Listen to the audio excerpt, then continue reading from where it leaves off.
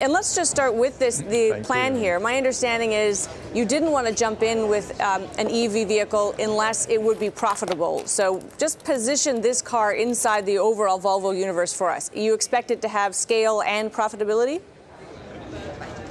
Yes, absolutely. Of course, from day one it will be profitable, but of course in the very low volumes you have to understand that the cost level will be higher, so it might be a lower profit margin initially, but I think what counts is a bit more mid-term, and then we definitely believe that an EV car will have a higher value for the consumer, and long-term is absolutely the right thing to do. So when you talk about the subsidizing the charging costs, just how did you come to that as a decision to help push this car? It's really not related to the all-electric cars. That is, we will now promote really the sales of the so-called plug-in hybrid, which you could call a part-time electric car. And that's, of course, very important that you really charge that and not just fill in gas and drive it as a conventional car. So we follow this very closely in our monitoring of the car, and right now it's around 40% of customers buying a plug-in are using it electric 40% of the time, and we want really to incentivize customers to really charge it even more, and that's why we say first year electricity is included in the price of the car when you buy a plug-in hybrid recharge car from Volvo. So where will these cars be made? Will they be at all affected by tariffs? Yeah, they are made really in Charleston. Some models, others are made in Torslanda. So I would say there is no really connection to tariffs. Tariffs is really a problem for us for electric cars, plug-ins or conventional. So I mean, our global production system is based on that some cars we build in one location and trade.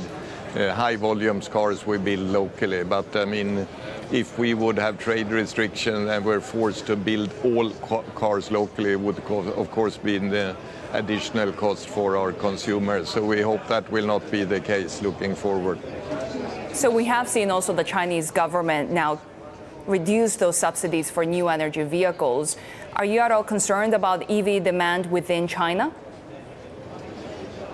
Yes, I mean the subsidies has gone down, and of course it's always helpful with governmental support introducing new technology. But on the other hand, we really believe if electric cars are going to fly long term, it has to be sold to customers who are ready to pay for it. It has to be attractive products, competitive on the free market. Otherwise, you just have temporary subsidies. Will not help the climate. That's why we are so sure about that. If we want to participate in a better climate, we need to do it with attractive products sold on the free market.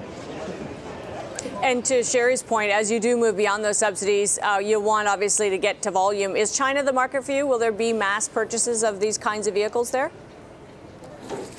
I think all markets, I mean, here in the west coast of US, for example, it's a very big market for electric cars, but also in Europe there is an appetite for electric cars. So I think so far the interest in China has been, to a large degree, been based on incentives. So I think, but also the Chinese market will pick up and see the beauty of an electric car. But it's also based on that you have somewhere to charge the car overnight. It's very difficult if you park the car on a street in a big city. I think those customers will be the last one going electric.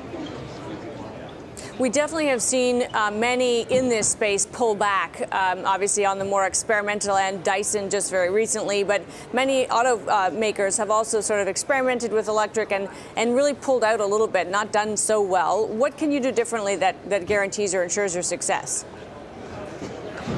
First, I think you have to realize it's not that easy to start from scratch building an electric car. I mean, you need R&D resources, you need production resources, and you, most important, you need service backup on all markets. It's not that easy for a startup starting from scratch.